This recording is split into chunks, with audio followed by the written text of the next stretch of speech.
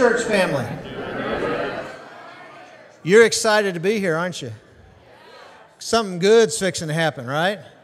You're right. Lord's already shown up, and the choir's fixing to cut loose, so it's going to be a great day. We're glad that you're here to be a part of it. If you're here with us today as a guest for the first time, or maybe the first time in a while, we're super glad that you're here. If you'd do us a favor, grab one of those connection cards from the pew pocket right in front of you and fill that out. There's a drop box there in the back. You can put that in there so we'll know that you've been here. We can send you some information about our church through the mail this week. Just a reminder of some of the upcoming Christmassy kinds of events. This Wednesday at 6 o'clock, we have our business meeting, and immediately following the business meeting, we'll have our staff Christmas card. Your staff is putting together all of our good stuff that we like to fix and eat, put it on tables, and you come help us eat it up. So we'll have a great time of fellowship as the family Wednesday starting at 6. Christmas Eve, the Lord's Supper is at 5:30. Come and bring your family to be a part of that. It'll be a tremendous time of worship, and you'll be glad that you came. Then on Christmas Day, which falls on Sunday, the changed schedule we've been talking about, no Sunday school that morning. We'll have one worship service, and that service will start at 9 o'clock on Christmas Day. So come celebrate the birth of our Savior with us that morning. Also, our youth have their Christmas party on the 21st from 6 to 8 p.m., and it's going to be PJs and flapjacks. You can figure out what that is. Also, if you'll bring a wrapped white elephant gift that costs under $5, we'll do a gift exchange and a whole lot of other good games and eat flapjacks till somebody explodes. So we'll be fun. Also encourage you to read the insert in your bulletin from your remodel committee. A lot of good information on there. The highlights are that we finally are able to get some hard numbers back on cost of things and some drawings and all that kind of stuff. So we got a pretty good package of information together, and we're finishing the details on that. The general information is we think for sure that we can do it for $450,000 or less. And we've got already $192,000 in the building fund, so that's almost half of that. So if you would like to give toward that building fund between now and the end of the year, a lot of times folks at the end of the year are doing some giving. This is a great time to do that. There's instructions in that insert for you. Sometime early 2023, we'll come back to you with all those numbers in a forum, and then we'll call a church special called church business meeting for you to vote to either God is leading us to go forward that or he's not, either way. But we'll be praying about that. So if you'd like to give, do. If you need to pray, pray, and then we'll get at that together. Right now, let's do that. Let's pray together, and then let's get ready to experience the majesty of our King. Father, we thank you so much for your amazing love. We thank you that you loved us so much that you sent your one and only Son, that if we would believe in him, that we don't have to perish, but Father, we can have eternal, abundant, overflowing life. Father, thank you that today we get to come and sit at your feet, and we get to hear your majesty proclaimed. We get to experience it up close and personal. Father, we get to worship you because you're worthy. We thank you for this privilege in Jesus' name. Amen. Good morning and welcome again to our service today. We are so happy to have you here with us and to share this presentation of majesty. Many here have heard the Christmas story and the events surrounding the miraculous birth of Jesus. Perhaps you might be reminded of memories of Christmas seasons past and of time spent with loved ones. We pray that this message of majesty will stir your hearts, that you will let the music and the words paint a picture in your minds of how it all came to be, of the wonder of it all. Parts of our message will also point to Jesus' death and resurrection, his sacrifice. Most of all, we want you to experience the love of the one who sent his only Son for us. Thank you. Merry Christmas, everyone, and welcome as we join with all generations to worship our God and King who was born for us. Let us sing his glory and majesty together. Sing Angels May Heard on High. Angels we have heard on high,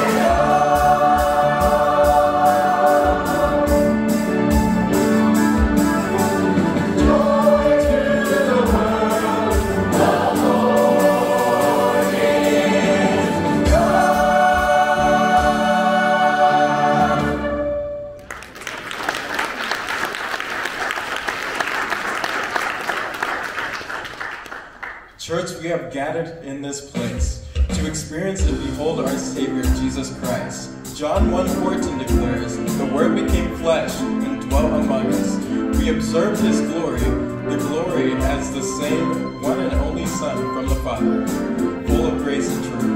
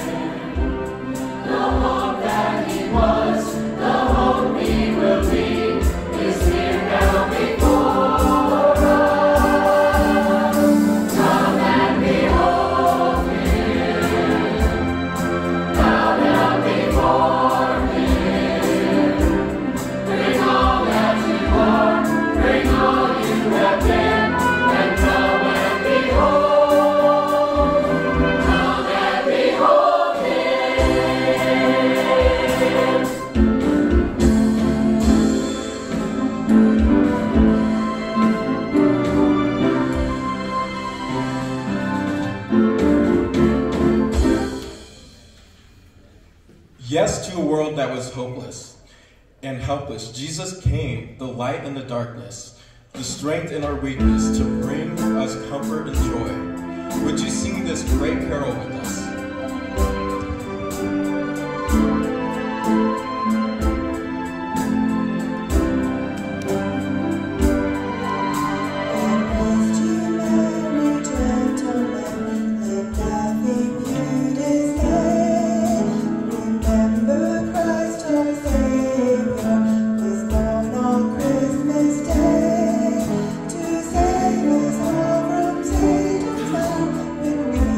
Gonna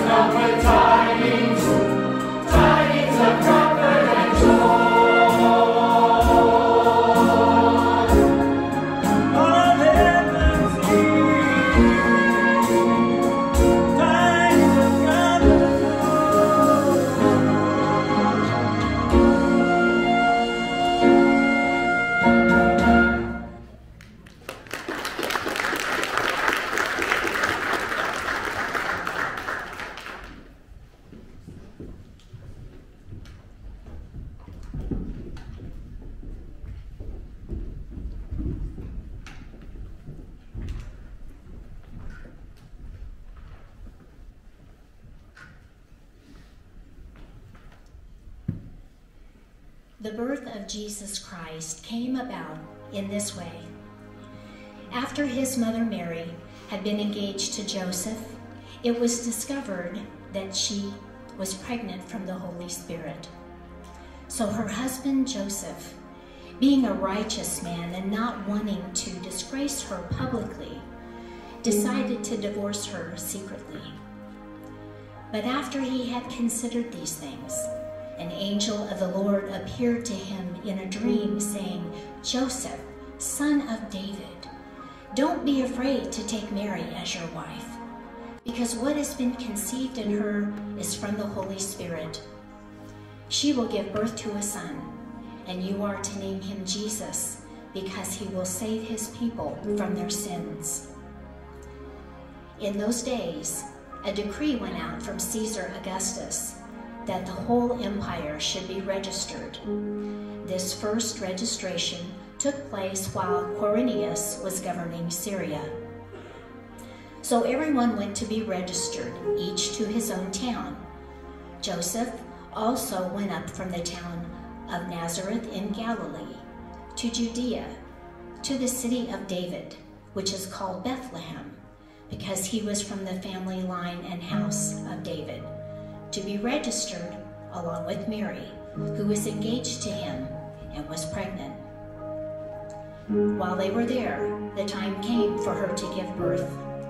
She gave birth to her firstborn son, wrapped him tightly in cloth, and laid him in a manger. He could have come with armies like a mighty one. He could have come with glory like the rising sun. He could have come on clouds of wonder so that every eye could see, but our Savior came. He came so silently. No claps of thunder, no earthly praise, no celebration for the name above all names.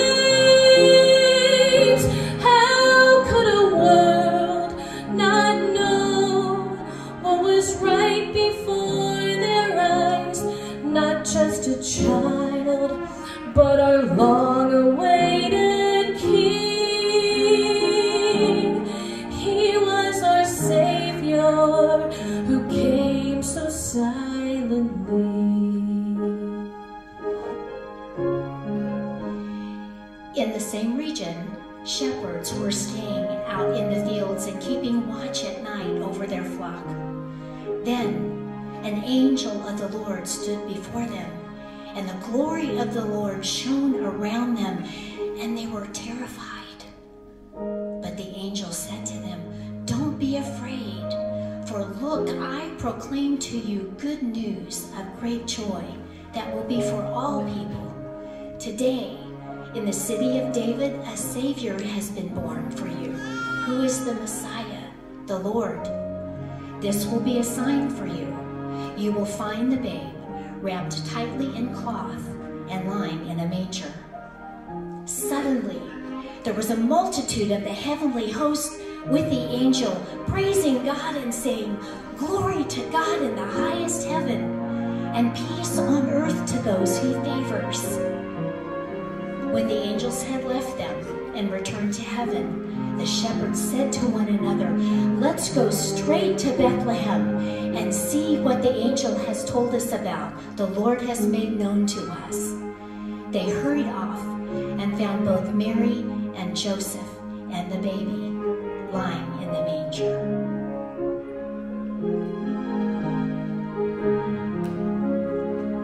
We should have made him welcome. That's what he deserved. We should have shouted holy at our Savior's birth. But while the earth was deep in slumber, our love was born to set us free. Our Savior came, he came so silently. No claps of thunder, no earthly praise, no celebration for the name above all names. How could a world not know what was right before their eyes? Not just a child, but our long-awaited King. He was our Savior who came so silently. Silent night, holy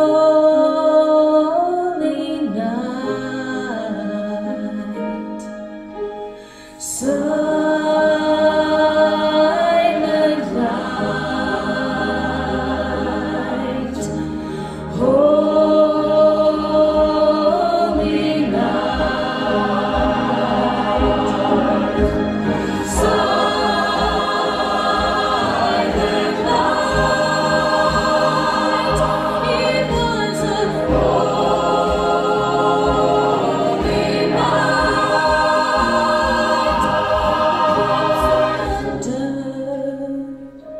No earthly praise, no celebration for the name above all names. How could a world not know what was right before their eyes? Not just a child, but our long-awaited King. He was our Savior. He was our Savior. He was our Savior.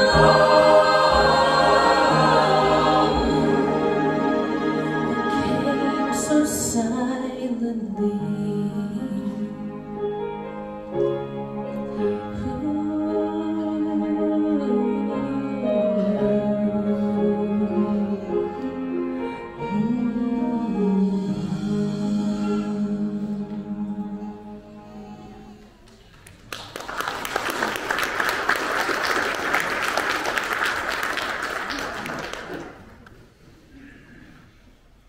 Our Savior came, not with fanfares or processions. No, he came so silently. And similar to us today, the shepherds and the kings bowed down while Mary and Joseph looked on. And I wonder if they all understood what was before them. The one who breathed 1 billion stars and planets into place. The one who, with his very fingertip, carved the oceans and raised the mountains. The one who had written and ordained their very life and existence. The one who blew the very air they were breathing at that moment as they knelt down to worship their newborn King.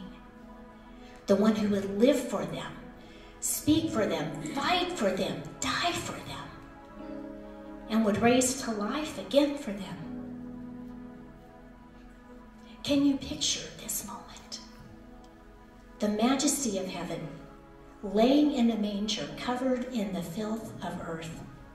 2 worlds, 1 Savior who would bridge the great expanse between heaven and earth and do for us what we could never do for ourselves.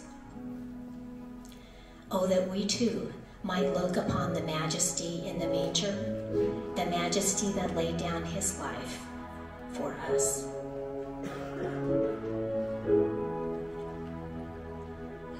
Shepherds stare into a sky, holding angels from on high.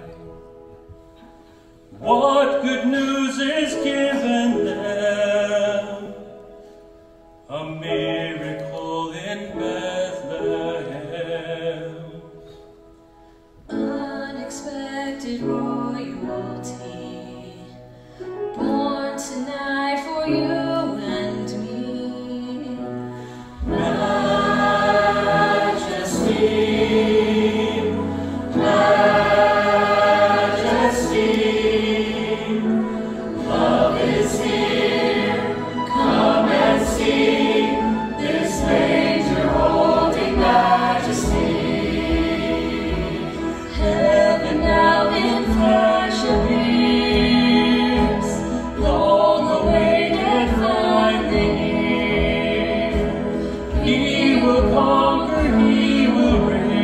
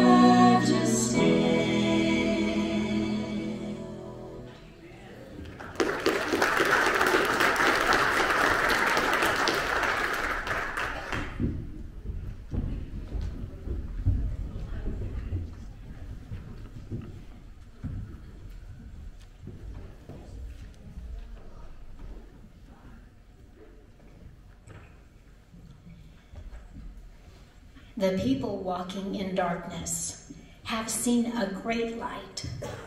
A light has dawned on those living in the land of darkness.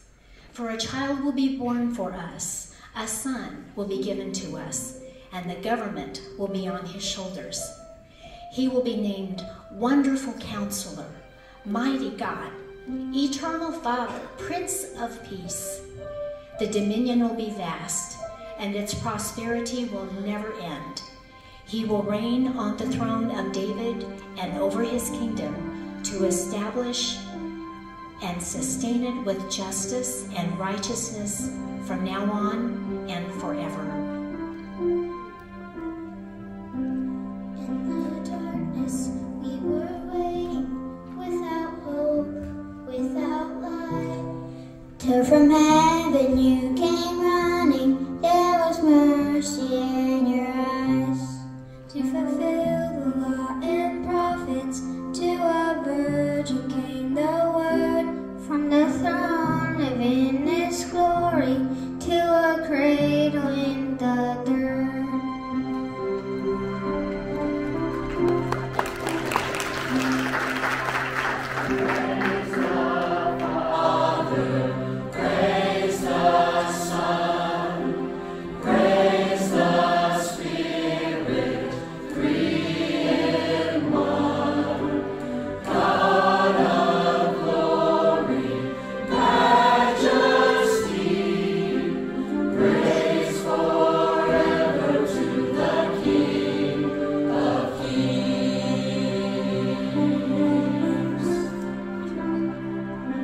To reveal the kingdom coming and to reconcile the lost, to redeem the whole creation. You did not despise the cross, for even in your suffering you saw to the other side, knowing this was our salvation. Jesus, for our sake you died.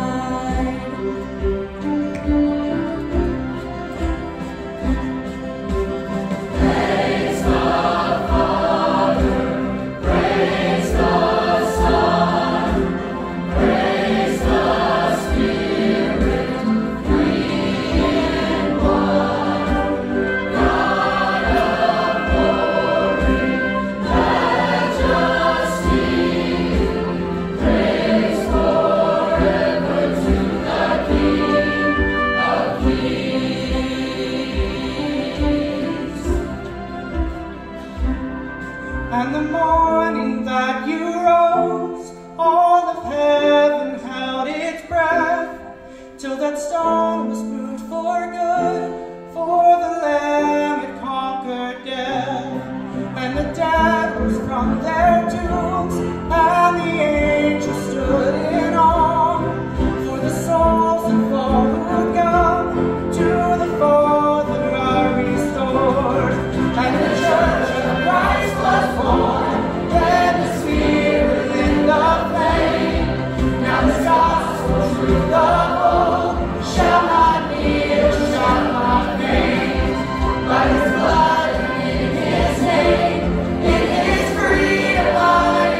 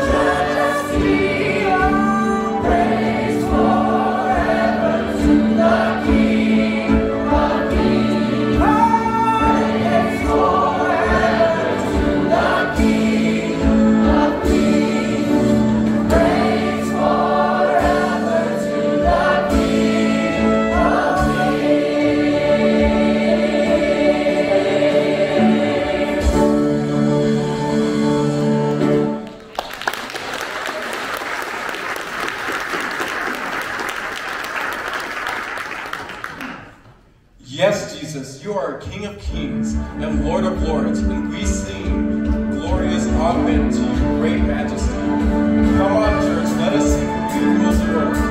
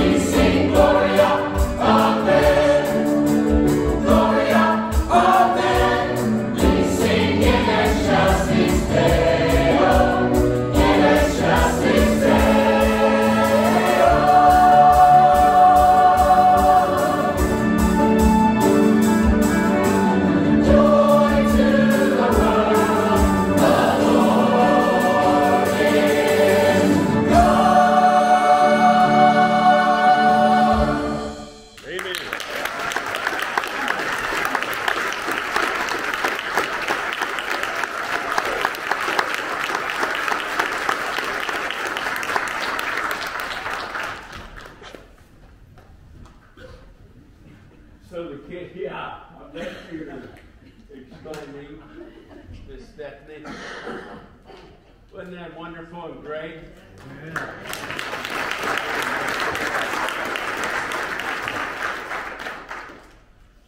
This is the 30th time that I've been able to enjoy the choir at First Baptist Church do a musical. And I remember the first one that we did when I came in 1993. And I'd like to go through and review all of them, but I know I would get confused and mixed up. And that would be a mistake. Becky and I tried to do that on one of our anniversary times to celebrate all the neat things that happened in our lives. And oh my goodness, after about 3 or 4 years, we decided to give up because we couldn't agree on what happened in 1 year. But was the message of Christ ever portrayed and sang better than this morning? Was it? Yeah, let's give the Lord another big hand. In Matthew's Gospel, which I really enjoy, the Christmas story, we always read from Luke in our house. Mr. Buddy Messer or T.J. Messer, whatever he was called, we called him Dad. We'd gather around before we could open any presents, and he would read the Christmas story from Luke. And he did that all of my life, and even as I began to have children, he continued to do that. But I like Matthew's Gospel. Mark starts when Jesus was an adult. John starts when Jesus was an adult. Matthew and Luke start when Jesus was born. I like, again, Matthew's portrayal of this wonderful story. And I'm going to pick up in the middle of the story to read just a few verses from the scripture. This is from the New Living Translation. And as Joseph considered this, he fell asleep, and an angel of the Lord appeared to him in a dream. "Joseph, son of David," the angel said, "do not be afraid to go ahead with your marriage to Mary, for the child within her was conceived by the Holy Spirit. And she will have a son, and you will call his name Jesus. for he will save his people from their sins. All this happened to fulfill the Lord's message through his prophet. Look, the virgin will conceive a child. She will give birth to a son, and he will be called Emmanuel, meaning God is with us. When Joseph woke up, he did what the angel of the Lord had commanded him. He brought Mary home to be his wife, but she remained a virgin until her son was born, and Joseph named him Jesus. What a wonderful story. And of course, if we go through all the gospel narratives, we know that they traveled to Bethlehem because of tax reasons, and it was there in Bethlehem where Jesus was born, a very humble circumstances. I guess that portrayal by the Chosen group, when they do the shepherd's story, which was, by the way, the first portrayal that they put together in movie form. It's only 23 minutes long, but it is a wonderful story. If you can get it on YouTube, I suggest that you do so. It's a wonderful, wonderful story, but it shows how humble the circumstances were. It shows how earthy everything was.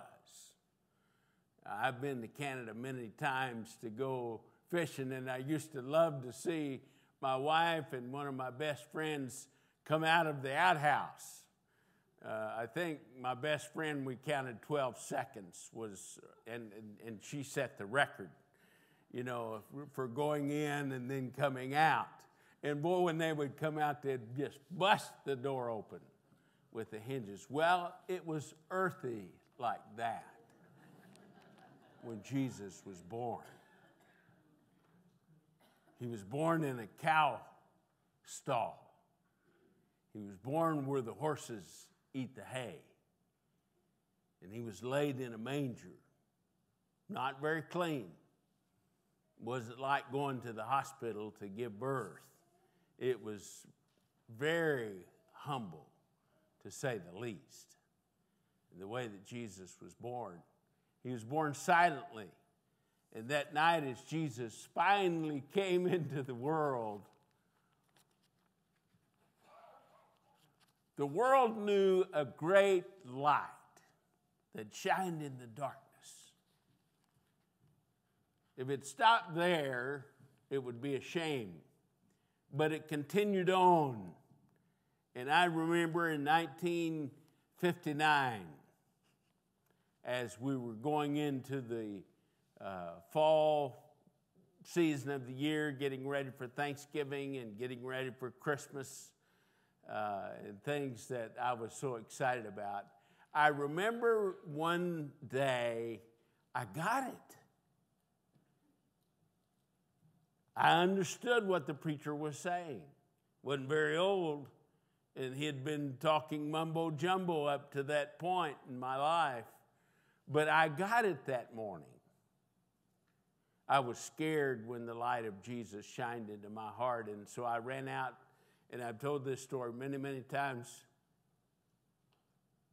I need to tell it one more time. No, I'll tell it 100 times if I get the opportunity. But I remember going and hiding in the floorboard of our DeSoto station wagon. It was a family car.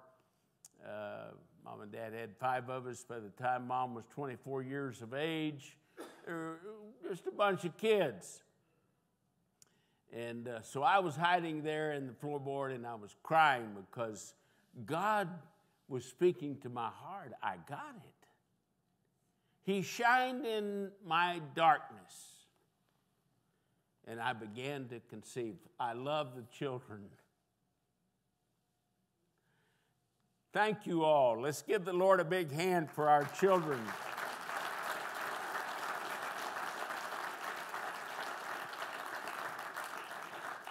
Thank you for being a part of this presentation of the gospel. It's a wonderful, wonderful opportunity for them. But I remember when I was just a young boy, of 6 years of age. And I got it as Jesus' light shined into my darkness. As I realized that Jesus came to save me from my sins. You say, well, what kind of sins did you have as a 6-year-old? Well, trust me, I had plenty of sins. I had plenty of sins. I remember one day, one of my sins, I just laughed my head off because my brother put some Monopoly money in the offering plate when it was passed by. We give our offerings in the back. Now, I guess if we ever get the county committee, if you ever get a bunch of Monopoly money, you'd know that my oldest brother was part of that service.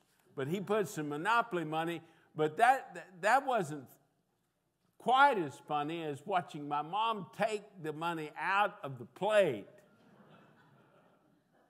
with the usher standing there watching her. You know, he had this look on his face like he didn't know if she was making change or if she was just short of grocery money that week. But anyway, she took the Monopoly money, and I laughed so hard that the pew began to shake, and that was one of my sins. Trust me, when I was 6 years old, I was a sinner, and I had darkness in my life. But Jesus shined in my darkness, and I got it. So it doesn't matter if you start with John's Gospel, where our Sunday school lesson has been taking us these last few Sundays. It doesn't matter if you read Mark's Gospel, where Jesus was an adult, and we've been preaching through Mark. Doesn't matter if you read the birth story in Luke's Gospel, and you see all the narration that happens there, and a lot of our Christmas songs come from Luke's Gospel. Doesn't matter if you read it from Matthew's Gospel, where it talks about Jesus, who is a Savior that will forgive us of our sins. None of that matters. What matters is He's shining in the darkness of your life. And some of you may say, well, I was saved 50 years ago, or 40 years ago, or 20 years ago, or I just went through the baptism. We're going to enjoy a baptism in the second service. In fact, one of the young men that's singing in the choir, I don't know how you're going to make that trip. I guess you're going to do a Houdini act.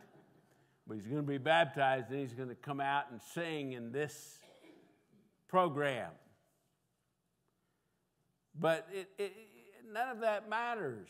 If Jesus shines in the darkness of your life, He can do that at any time that He wants to.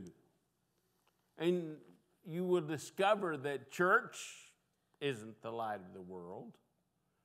The bank isn't the light of the world. And trust me, I'm selling a house and rebuilding an old house right now, and so money is very precious to Becky and I right now. And some of you have been through that, building a house, and you know that you want the lending institutions to be in your favor, but that's not where the answer is. The answer is not in family, and certainly we desperately need to get back to what family means in our communities. But the light comes through Jesus, because it is in Jesus that we know the forgiveness of our sins. Now, I want you to stand with me for just a moment. And we're going to move into a time of invitation where you can respond to the gospel message that has been presented to us this morning. If you would bow your head for just a minute. I don't know what's going on in your life. I don't know where you are in your life. Maybe today, for the first time, you got it. Maybe today, for the first time, Jesus has spoken to your heart, like He did to mine many, many years ago and many times since. I don't know what brought you here this morning. Maybe it was to hear the Christmas choir. By the way, this choir is, I guess, for lack of a better word, it is an anomaly these days. Because you don't see a choir like this. Randy Buffington attested to that. But wasn't this a wonderful presentation as they always lead us in worship? While we go through this time, it's an opportunity for you to respond. Our ministers are going to be standing here at the front and will receive you for prayer as God speaks to your heart. Right now, I want you to reach out to Him the very best you can. Just reach out to Him in your heart. You reach out to Jesus. Try to close everything else out.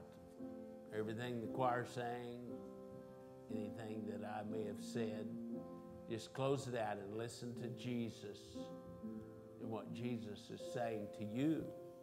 Perhaps He's shining into your darkness right now. And perhaps for the very first time you can say, I get it. Jesus came for me. He's my Savior. And He will forgive me of my sins. Maybe you've never experienced that in your life. Oh, maybe you've been to church a time or two on Christmas and Easter, but you've really, honestly, you've never gotten it. But today you do. As Jesus speaks to your heart, we're going to sing in just a moment. And as we sing, God speaking to your heart, I want to ask you to step out and come to one of these ministers that are standing here at the front. Lord, we thank you for your love and goodness. Lord, we have things that are bugging us in our lives. We have sin. That's the number one thing that we just seem to not be able to get over. We ask you to forgive us. Lord, if there are those here today that have never trusted you, that they would do so. Maybe they trusted you, but then they quit trusting you, and they need to simply come and say, I want to rededicate my life. I want to make a recommitment of my trust in Jesus. There may be some here today, and they're fighting some physical infirmities, some cancer, some ailment that they can't get on top of, and the doctors can't get on top of, but they want to come and ask you, Jesus, to be their healer. I don't know why you brought all of us here today, but you did. And I know it was for more than just to hear this wonderful choir sing or to hear your scripture.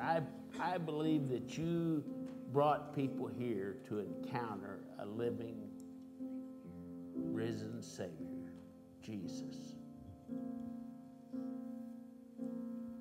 I pray these things in Jesus' name for His glory and honor. Amen.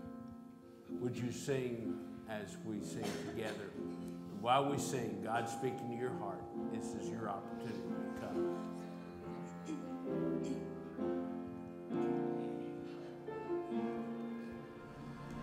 Over the skies of Bethlehem appeared a star, while angels sang to lowly shepherds. 3 wise men seeking truth traveled from afar, hoping to find the child from heaven. For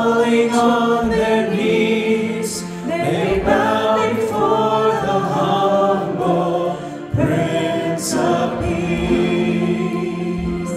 I bring an offering of worship to my King. No one on earth deserves the praises that I sing. Jesus, may you receive the honor that you're due. Oh Lord, I bring an offering to you.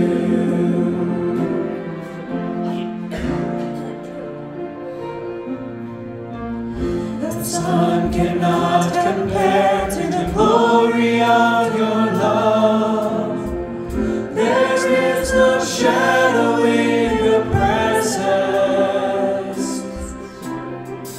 No mortal man would dare to stand before your throne, before the Holy One of heaven. It's only by your blood, and it's only through your mercy, Lord, I come. I bring an offering of worship to my King. No one on earth deserves the praises that I sing. Jesus, may you receive the honor that you're due. Oh Lord, I bring an offering to you. I bring an offering of worship to my King. No one on earth deserves the praises that I sing. Jesus, may you receive the honor that you're due. Oh Lord, I bring an offering to you. Oh Lord, I bring an offering to you.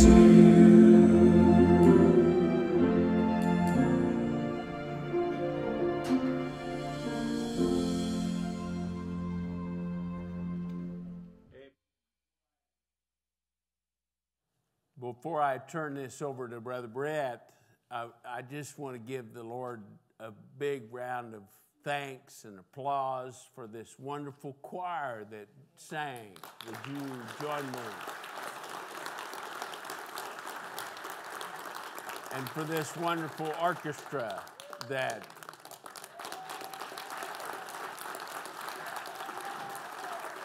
and for the sound and lighting people in the back.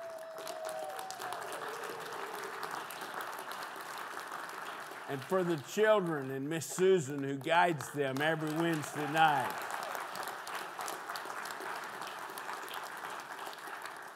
You didn't notice any wiggling, did you? The only wiggling I saw was Sierra and Susan. You know, I know why Miss Stephanie pairs you all together, because she's afraid you're going to knock the rest of the choir down. But y'all were in sync, and it looked great, and it was wonderful. Just bless the Lord. Let's give the Lord a big hand of praise for Miss Stephanie.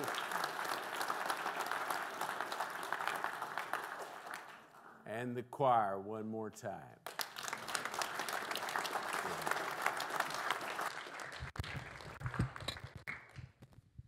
Thank you, boss.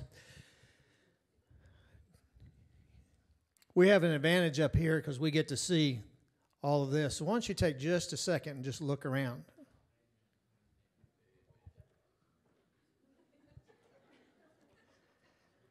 That's what family looks like.